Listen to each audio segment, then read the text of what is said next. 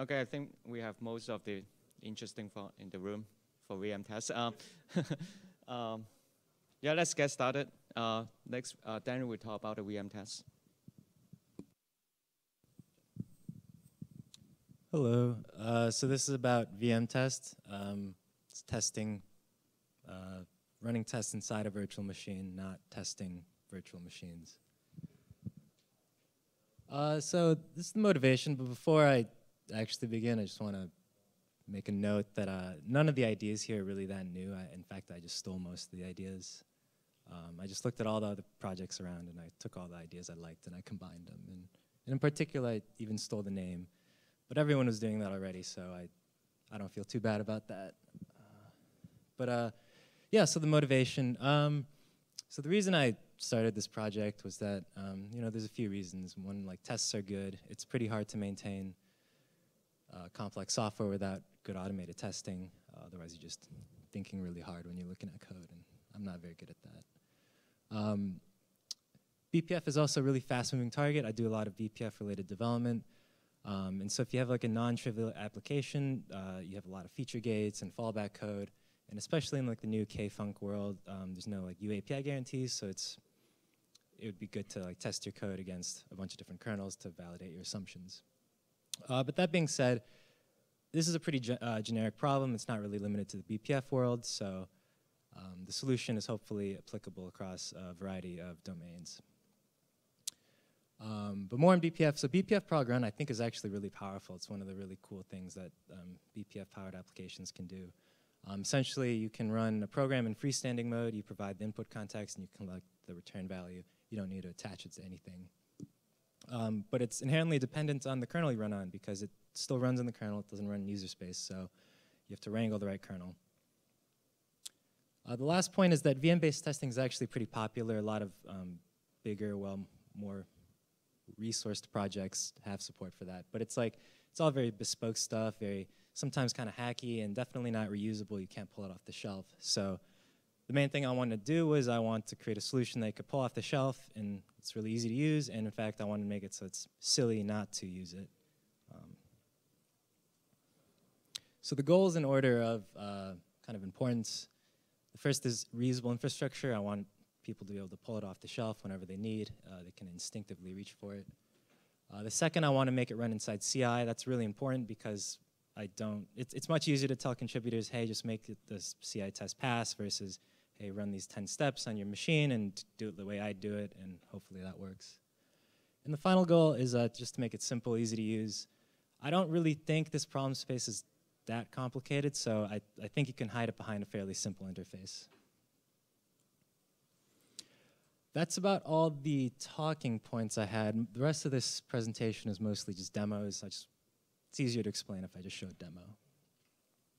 There's two demos I'm going to do. One is as a development tool, so you can use vmtest, the binary, as part of, for example, iterating on kernel changes. You can just run some tests really quick. The second is vmtest action, which is a GitHub Actions wrapper. I think that's actually just called the GitHub action in the singular form. And it demonstrates how to drop it into your existing workflows really easily. And also note that there's two parts to this thing, right? vmtest is the binary. It contains all the QEMU orchestration logic and some terminal interface things. And the second thing is just a little bit of JavaScript that installs all the dependencies and configures vmtest to work in GitHub. So yeah, consider this config file. It's vmtest.toml, just toml format.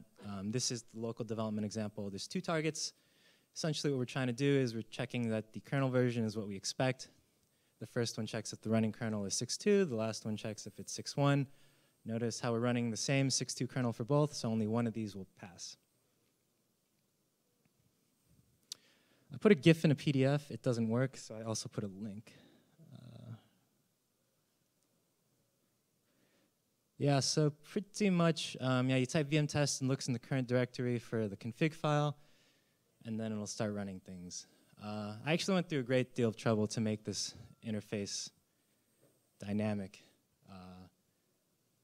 It also does the correct thing if it's, if you're not attached to a terminal, so just prints it out straight to a log file and it works as you expect.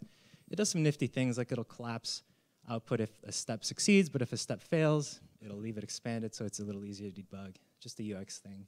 The first time I did this, I actually didn't make it like streaming output, but you get really antsy if there's no progress on the screen, and despite it taking the same amount of time, runtime, it feels much faster this way. Fancy, huh? The second example is the CI example. So I created like a demo application. It's really simple. This is main.cpp. Pretty much it dynamically links against JSON CPP. It runs uname, and it prints out the kernel version in a JSON object. For such a binary, you might have a CI config like this. If you're not familiar with GitHub Actions, this is really just 3 steps. The first step is you install some build time dependencies and maybe some runtime dependencies as well. Second step is you build your binary, configure/make, and then the third one is you run your test runner. So now consider, because your binary depends on the kernel version, you want to say support everything 6.0 plus, and you want to have a matrix of jobs that test that. So this is how you would use vmtest to drop into your CI workflow. So the first part of the diff is you have a matrix testing strategy. This tells GitHub to spawn 3 parallel jobs that will run 6.0, 6.1, 6.2. And the URL is just a link to some dummy asset or dummy release where I host a bunch of test assets. In this case, it's just it's a standard BZ image. The bottom part of the diff is how you drop it in. So you replace the test runner thing with the kernel and the command, and it just works. And so note that the dependency installation and the build steps happen outside the VM, and you want that because it's probably faster than being in the VM. And the final step, we run as little as we can inside the VM, and we just only run the pre-built binary. Inside, this is a good example because it does dynamic linking, this binary, so it proves that the host user space is the same as the guest user space, and we do that through clever use of the 9p file system, as we mount the host rootfs as the guest rootfs. This is what it looks like, the output for the 6.2 job at the very end. You can sort of see it prints 6.2. If you don't believe me, I have a link to the job, and I can show off some of the other things. So yeah, here's the 6.2, and then we do the run, and notice how the output is not collapsed. It's just all there, and you're booting your kernel, and at the very end runs the command, and there it is.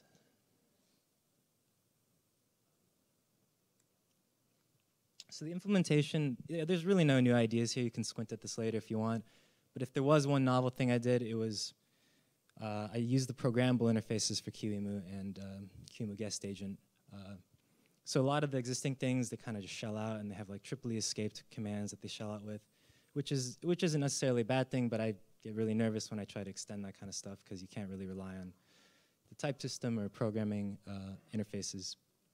QEMU guest agent actually is really neat. I don't know if anyone's tried that yet for at least this use case, but it's a very clean out-of-band mechanism to do things inside the guest.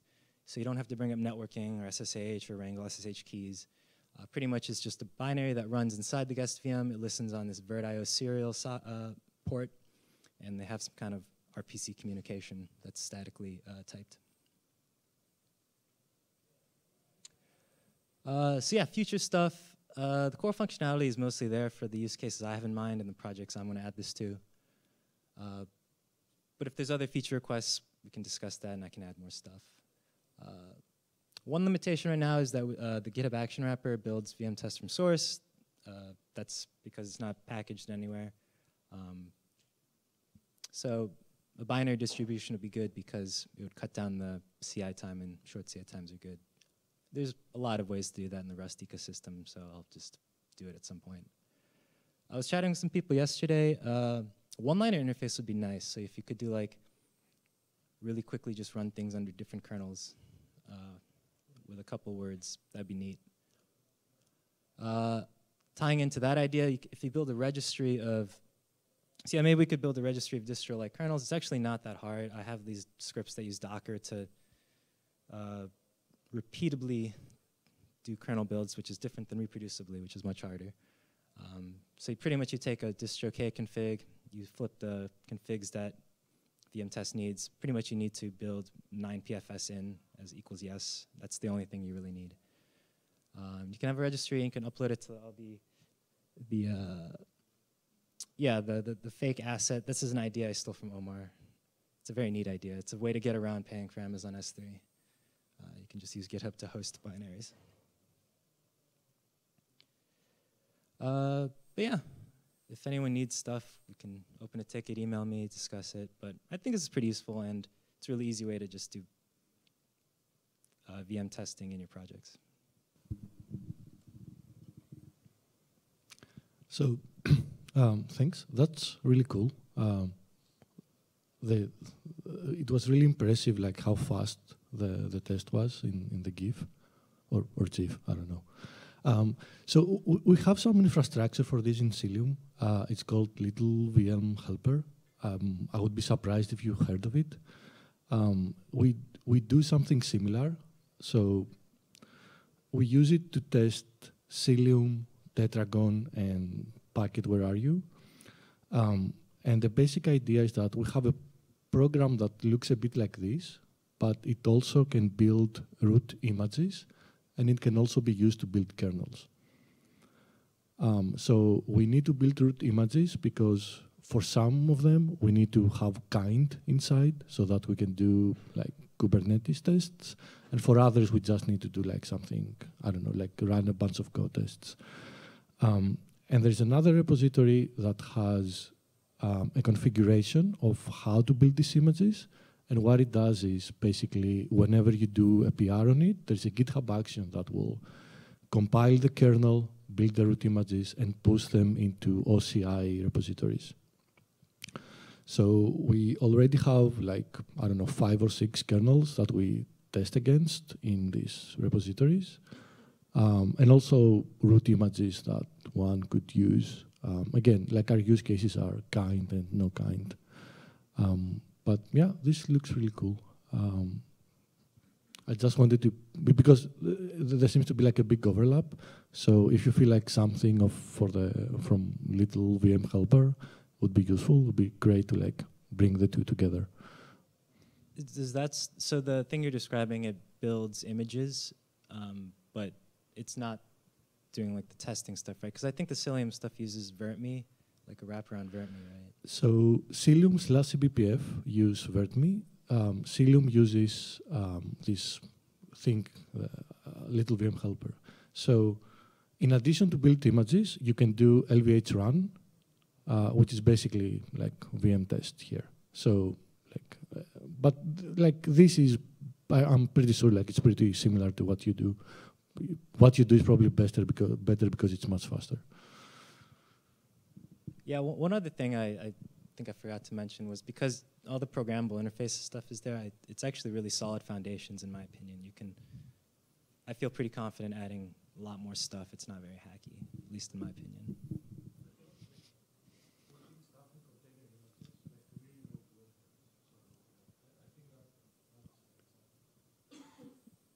Cornelius just said that putting things into container images worked well, right? So I wrote the VertMe integration that we use for the eBPF library, and I think vmtest for me is attractive because, or why, like VertMe is essentially like a precursor to this, like less featureful, I would say.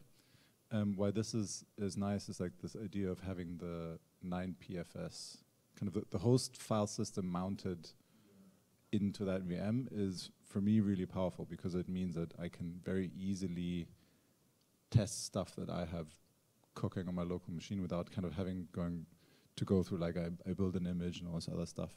And I actually went and created some issues this morning for you. I think one thing that would be really interesting and where I think this idea of having the host file system mounted is really powerful is we could add a flag to vmtest that actually starts the GDB server in QEMU. And basically then the only thing you have to do is like you do vmtest this thing, and you can then connect to you can then connect to kind of the kernel that's running your whatever your test is really easily, and kind of have all the tools at your disposal inside of that VM, which would be cool. This also supports VM images. I didn't show any of that off, but it can boot up like a QCat2 image. And it also does the mounting stuff with 9p. So 9p is read-only, and I would like to use this for like ButterFS progs, which is going to have to write at something. Is it?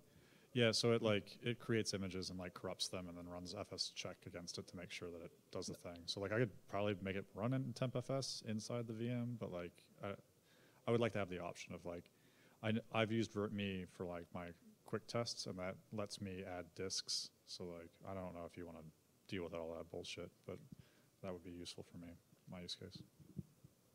Okay, yeah, I need to look into that. I thought 9p was read-writable. I don't know. I thought it's, well, maybe then it's just the way I use it is always read-only, so I could just be dumb. Oh, you can read write? Right, I'm just dumb. So. I think like in some of the vmtest projects, they mounted the 9p rootfs as RO in the command line. Yeah, kdevops mounts it read-only, and I've only ever used it read-only, so I'm an idiot. If it's read-write, then we're good. Yeah, I think it has to be, right? If it was used for the Plan 9 OS stuff. Yeah, I don't, like, again, I've only ever seen it as, like, give me access to, like, my Git tree or whatever, and, like, yeah. But yeah, you can add more disks. It already wrangles stuff like that, and there's internal scaffolding for it. All right, perfect.